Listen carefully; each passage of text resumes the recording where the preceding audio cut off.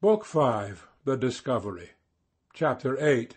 Rain, Darkness, and Anxious Wanderers. While the effigy of Eustacia was melting to nothing, and the fair woman herself was standing on Rain-Barrow, her soul in an abyss of desolation seldom plumbed by one so young, Yeobright sat lonely at Bloom's End. He had fulfilled his word to Thomason by sending off Fairway with a letter to his wife, and now waited with increased impatience for some sound or signal of her return. Were Eustacia still at Mistover, the very least he expected was that she would send him back a reply to-night by the same hand, though, to leave all to her inclination, he had cautioned Fairway not to ask for an answer. If one were handed to him, he was to bring it immediately. If not, he was to go straight home without troubling to come round to Bloom's End again that night. But secretly Clem had a more pleasing hope. Eustacia might possibly decline to use her pen—it was rather her way to work silently—and surprise him by appearing at his door. How fully her mind was made up to do otherwise, he did not know. To Clem's regret, it began to rain and blow hard as the evening advanced. The wind rasped and scraped at the corners of the house, and filliped the eavesdroppings like peas against the panes. He walked restlessly about the untenanted rooms, stopping strange noises in windows and doors by jamming splinters of wood into the casements and crevices, and passing together the leadwork of the quarries where it had become loosened from the glass. It was one of those nights when cracks in the walls of old churches widen, when ancient stains on the ceilings of decayed manor-houses are renewed and enlarged from the size of a man's hand to an area of many feet. The little gate in the palings before his dwelling continually opened and clicked together again, but when he looked out eagerly, nobody was there. It was as if invisible shapes of the dead were passing in on their way to visit him. Between 10 and 11 o'clock, finding that neither Fairway nor anybody else came to him, he retired to rest, and, despite his anxieties, soon fell asleep. His sleep, however, was not very sound, by reason of the expectancy he had given way to, and he was easily awakened by a knocking which began at the door about an hour after. Clem arose and looked out of the window. Rain was still falling heavily, the whole expanse of heath before him emitting a subdued hiss under the downpour. It was too dark to see anything at all. "Who's there?" he cried. Light footsteps shifted their position in the porch, and he could just distinguish in a plaintive female voice the words, "Oh, Clem, come down and let me in." He flushed hot with agitation. "Surely it is Eustacia," he murmured. If so, she had indeed come to him unawares. He hastily got a light, dressed himself, and went down. On his flinging open the door, the rays of the candle fell upon a woman closely wrapped up, who at once came forward. "Thomason," he exclaimed, in an indescribable tone of disappointment. "It is Thomason, and on such a night as this. Oh, where is Eustacia?" Thomason it was, wet, frightened, and panting. "Eustacia? I don't know, Clem, but I can think," she said with much perturbation. "Let me come in and rest, and I will explain this. There is a great trouble brewing, my husband and Eustacia." "What? What?" "I think my husband is going to leave me, or do something dreadful, I don't know what.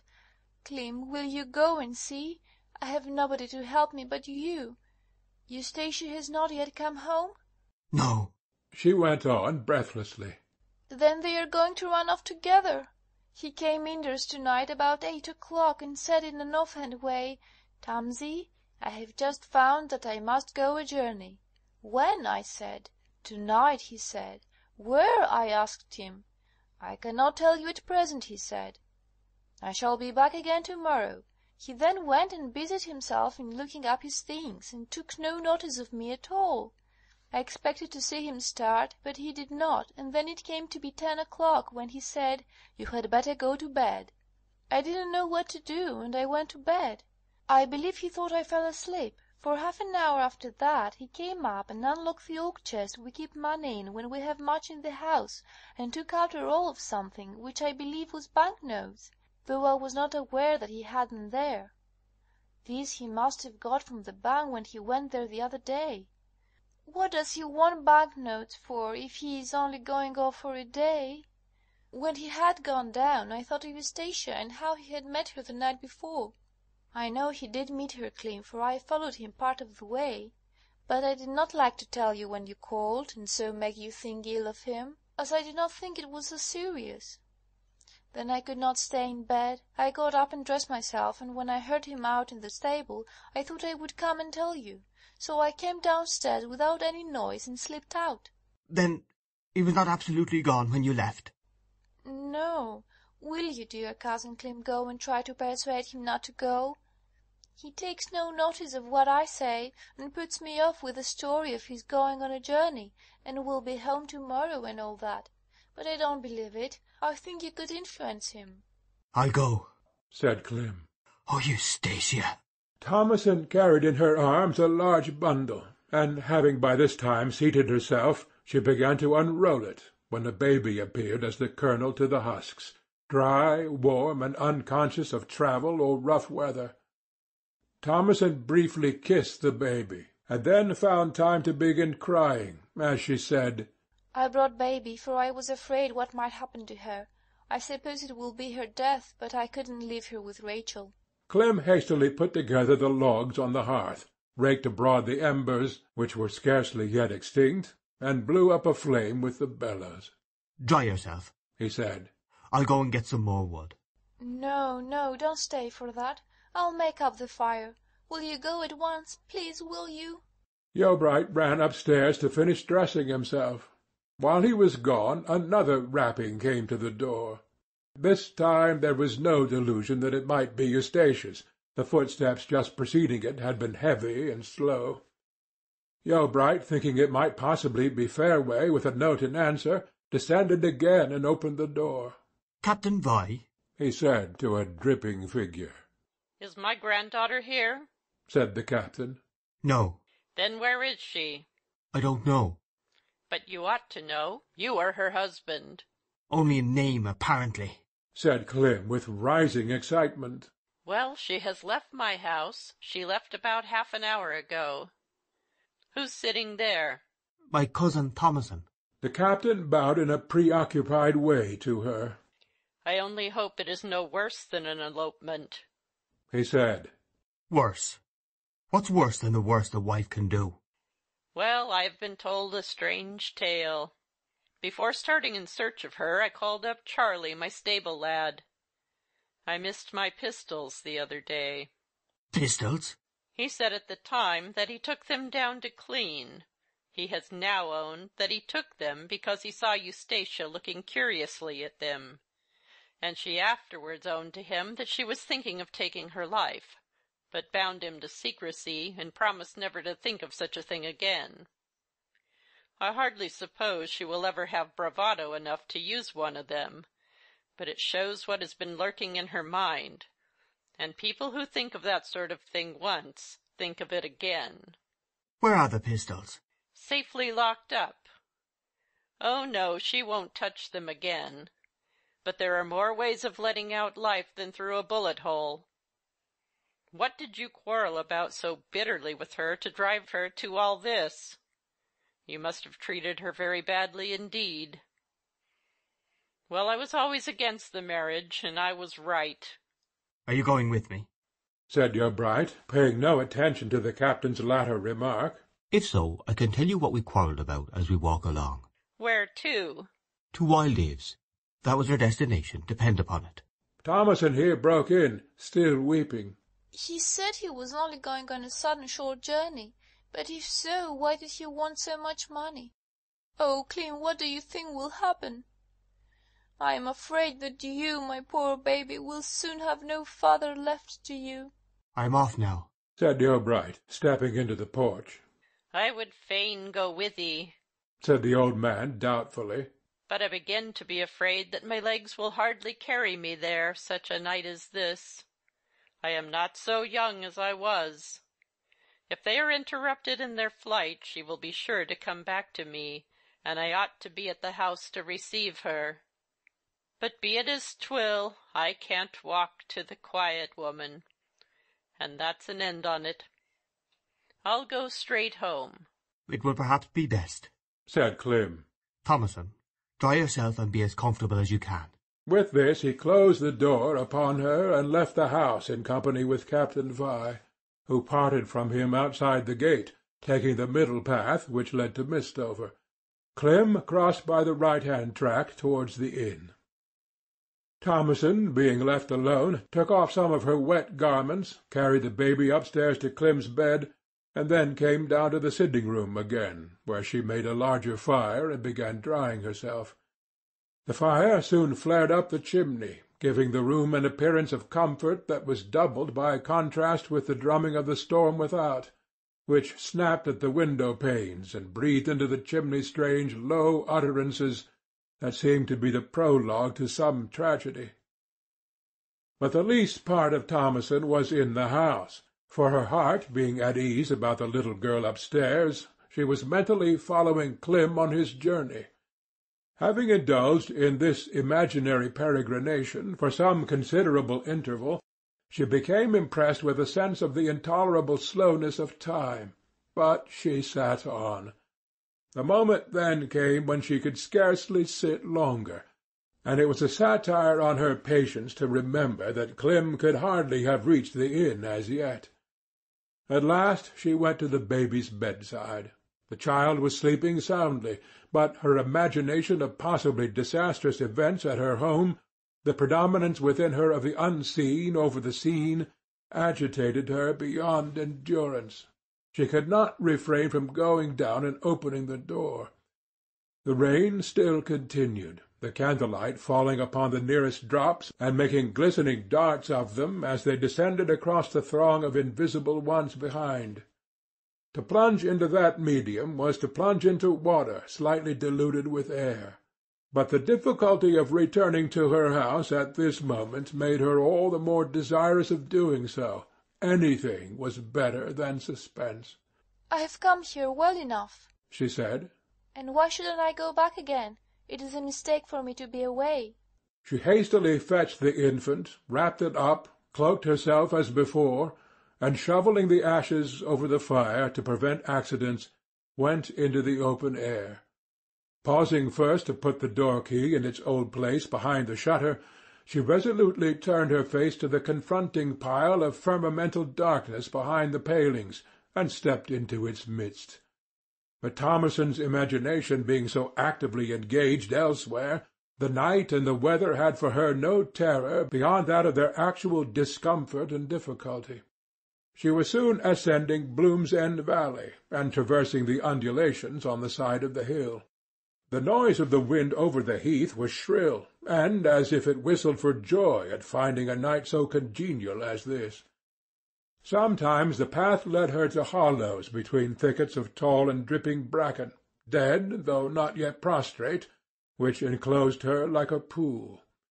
When they were more than usually tall, she lifted the baby to the top of her head, that it might be out of the reach of the drenching fronds.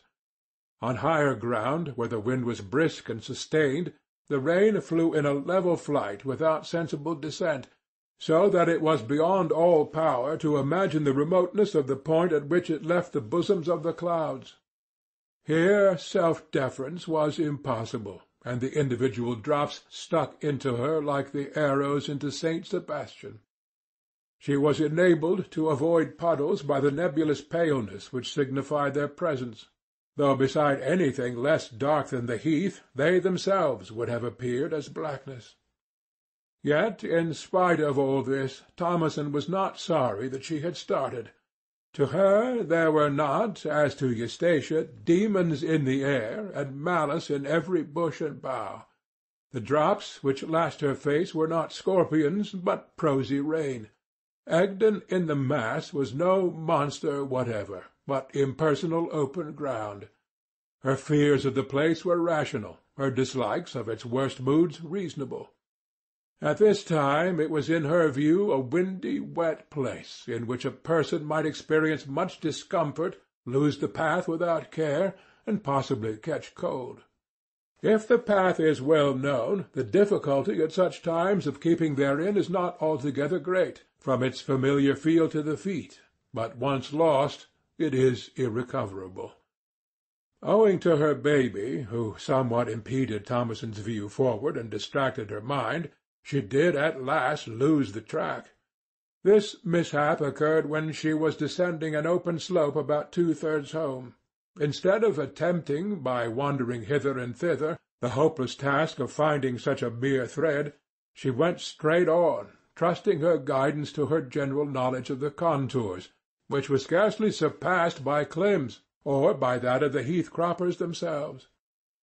At length Thomason reached a hollow, and began to discern through the rain a faint blotted radiance, which presently assumed the oblong form of an open door. She knew that no house stood hereabouts, and was soon aware of the nature of the door by its height above the ground. "Why, it is Diggory Ven's van, surely," she said. A certain secluded spot near Rainborough was, she knew, often Ven's chosen centre when staying in this neighbourhood, and she guessed at once that she had stumbled upon this mysterious retreat. The question arose in her mind whether or not she would ask him to guide her into the path. In her anxiety to reach home, she decided that she would appeal to him, notwithstanding the strangeness of appearing before his eyes at this place and season. But when, in pursuance of this resolve, Thomason reached the van and looked in, she found it to be untenanted, though there was no doubt that it was the Riddleman's. The fire was burning in the stove, the lantern hung from the nail. Round the doorway the floor was merely sprinkled with rain and not saturated, which told her that the door had not long been opened. While she stood uncertainly looking in, Thomason heard a footstep advancing from the darkness behind her, and turning beheld the well-known form in corduroy, lurid from head to foot, the lantern-beams falling upon him through an intervening gauze of raindrops. "I thought you went down the slope," he said, without noticing her face. "How do you come back here again?" "Diggory?" said Thomason faintly. "Who are you?" said Ven, still unperceiving. "And why were you crying so just now?" "Oh, Diggory, don't you know me?" said she. "But of course you don't, wrapped up like this. What do you mean? I have not been crying here, and I have not been here before." Ven then came nearer, till he could see the illuminated side of her form. "Mrs. Wildeve?" he exclaimed, starting. "What a time for us to meet! And the baby, too? What dreadful thing can have brought you out on such a night as this?" She could not immediately answer, and without asking her permission he hopped into his van, took her by the arm, and drew her up after him. "What is it?" he continued when they stood within. "I have lost my way coming from Bloomsend, and I am in a great hurry to get home. Please show me as quickly as you can. It is so silly of me not to know Egdon better, and I cannot think how I came to lose the path. Show me quickly, Diggory, please." "Yes, of course. I will go with you. But you came to me before this, Mrs. Wildeve." "I only came this minute." "Oh, that's strange. I was lying down here asleep about 5 minutes ago, with the door shut to keep out the weather, when the brushing of a woman's clothes over the heath bushes just outside woke me up. For I don't sleep heavy, and at the same time I heard a sobbing or crying from the same woman. I opened my door and held out my lantern, and just as far as the light would reach, I saw a woman. She turned her head when the light sheened on her, and then hurried on downhill. I hung up the lantern, and was curious enough to pull on my things and dog her a few steps, but I could see nothing of her any more. That was where I had been when you came up. And when I saw you, I thought you were the same one. Perhaps it was one of the heath folk going home? No, it couldn't be. 'Tis too late. The noise of her gown over the heath was of a whistling sort that nothing but silk will make. It wasn't I, then. My dress is not silk, you see. Are we anywhere in a line between Mistover and the inn? Well, yes, not far out. Oh, I wonder if it was she. Diggory, I must go at once. She jumped down from the van before he was aware, when Van unhooked the lantern and leaped down after her. I'll take the baby, ma'am, he said. You must be tired out by the wait. Thomason hesitated a moment, and then delivered the baby into Ven's hands. Don't squeeze her, Diggory, she said, or hurt her little arm. And keep the cloak close over her like this, so that the rain may not drop in her face. I will, said Van earnestly. As if I could hurt anything belonging to you.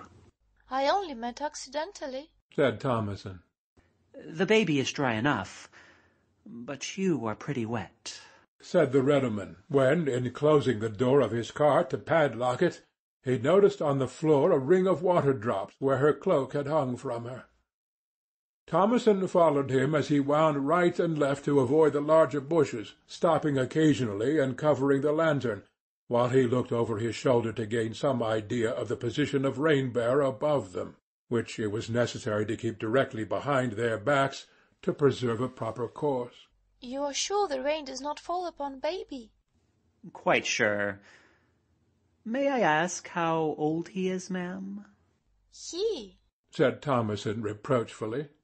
Anybody can see better than that in a moment. She is nearly 2 months old. How far is it now to the inn? A little over 1/4 of a mile. Will you walk a little faster? I was afraid you could not keep up. I am very anxious to get there. Oh, there is a light from the window. 'Tis not from the window. That's a gig lamp, to the best of my belief. Oh, said Thomason in despair. I wish I had been there sooner. Give me the baby, Diggory. You can go back now. I must go all the way, said Van. There is a quag between us and that light, and you will walk into it up to your neck, unless I take you round. But the light is at the inn, and there is no quag in front of that. No, the light is below the inn, some 200 or 300 yards. Never mind, said Thomason hurriedly. Go towards the light, not towards the inn. Yes, answered Van, swerving round in obedience, and after a pause, I wish you would tell me what this great trouble is. I think you have proved that I can be trusted. There are some things that cannot be told to... And then her heart rose into her throat, and she could say no more. End of Book 5, Chapter 8.